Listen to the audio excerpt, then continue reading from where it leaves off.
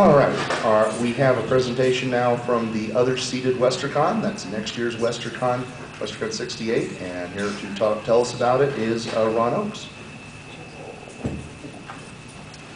Okay, am I getting picked up? Okay. Yeah, very close. Close to the mic. Swallow. You have to eat this mic, even though I've always been taught never to eat a mic. Right.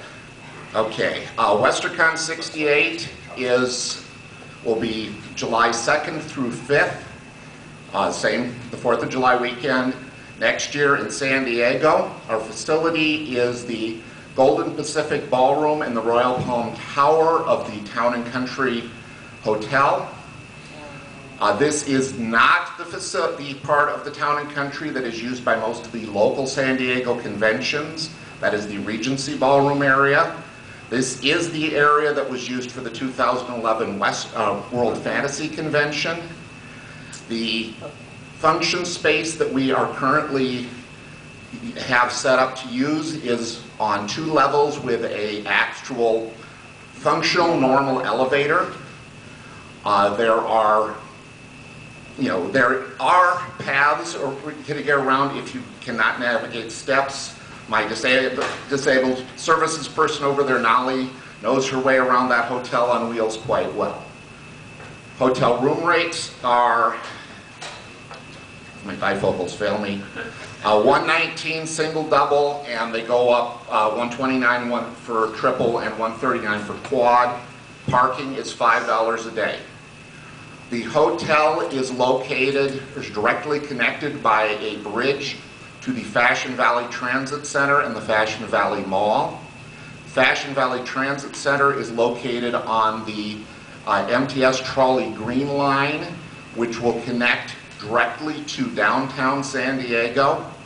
The final stop is 12th and Imperial. That includes the gas lamp stop and the County Center Little Italy stop are on that line, which means you have trolley access to the restaurants in Little Italy and in the gas lamp district. Also, there are a number of restaurants at Fashion Valley, plus 3 restaurants on site. 4 restaurants if you count the Sunshine Deli, which is kind of a takeout counter. And their light rail uses the same pavement. Yeah, the light rail is the same system. Buy a ticket or hope you don't get caught. And all the trains are accessible. Yeah, all the trains, or at least all the trains are accessible. All the trains on the Green Line are the low floor trains, which means you don't have to try to get to the one entrance to the train where the ramp is going to come down. We are combined with Conjecture, which is one of San Diego's 2 annual science fiction conventions. This will be in addition to Westercon 68, it'll be Conjecture 13. Our Conjecture guest of honor is Stephen Bruce, so we will have, in addition to the Westercon guest of honor, Spider Robinson, John Picasso, Shauna McGuire is our fan guest of honor, William F. Nolan as a special guest. We are adding Stephen Bruce as our Conjecture guest of honor, and we are also combined with Concord. We will be Concord 27, that's the Southern California Filk Convention, and our Filk guests are Vixie and Tony, and I keep having to look up our Interfilk guests are Morva Bowman and Alan Pollard from Canada. So, concert, oh yes. We do have scheduled a concert. We don't know if it'll be Friday night or Saturday night yet. It will feature Spider Robinson, Stephen Bruce, Shauna McGuire, and Vixie and Tony. So, yes.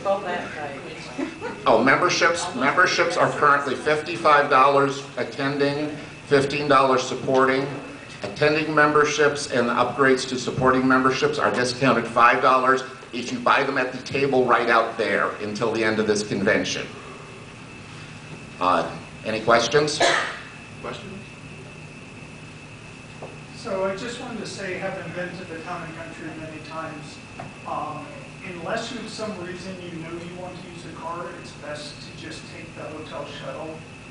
Not the hotel shuttle, I forget what the name of the shuttle service is, but there's a decent, fairly inexpensive shuttle from the airport to the Town & Country, and then you can generally get around to everything you might want to sightsee off the train. Yeah. Yes, thank you for the point I forgot. Yes, there is the Super Shuttle, I believe, Express, that connects to a lot of San Diego from the airport. I believe there are a couple other shuttle services. We will, certainly by the time PR3, or certainly by PR4 comes out, we will have the information on the shuttle services and on the website, so you'll know which one to get.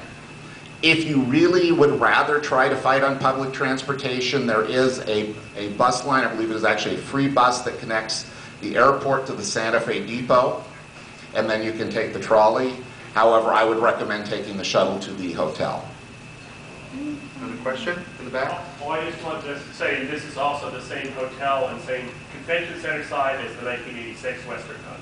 Yes, this is the site of the largest Westercon ever held, which was the 1986 Westercon in San Diego, and it did use that same facility. Well, do you want to follow? Are you following on from that, Joe, or is it something new? It's a new question. Okay, then I want to take the question in front. Thank you. Do you know if the Padres will be in town? We do not know the Major League Baseball schedule yet. Based on information that I am not at liberty to disclose, I would say it is probably somewhat reasonable that they may be making a homestand during at least part of that week. I can tell you this. Just mention Comic-Con. Yeah. And Comic-Con, they will not be there, so the likelihood is Yeah, that they will not be there for Comic-Con, which is coming up shortly after our convention. We are not at liberty to disclose exactly when Actually, yet. yes, you can. Oh, it's been announced? Okay. Okay. Comic-Con's the week after. Yeah, Comic-Con, San Diego Comic-Con, I guess it is now, we can disclose that San Diego Comic-Con for 2015 will be the very next weekend. Two important points related to that. One, if you wish to stay at the Town and Country, they will extend the rate up until the point at which they must charge you the Comic-Con rate and go through the Comic-Con booking. Two, this means that you will, if you are interested in both and can get tickets to Comic-Con, it will be very feasible to stay through for both. They also mentioned Comic-Con's got a free shuttle. Yeah, and Comic-Con does have, for Comic-Con, if you are staying at the Town and Country, there's both the free shuttle and the trolley. So there's two ways to get from there to the gas lamp. All right, now we'll take the follow-on, or the additional question. So I've been to the Town and Country at least 10 times for other conferences that were about 3,000 and 4,000 people in size. We certainly will not be cramped in the Town and Country. I'm assuming they're probably going to rent the other half of it to someone else, and how are you going to divvy that up?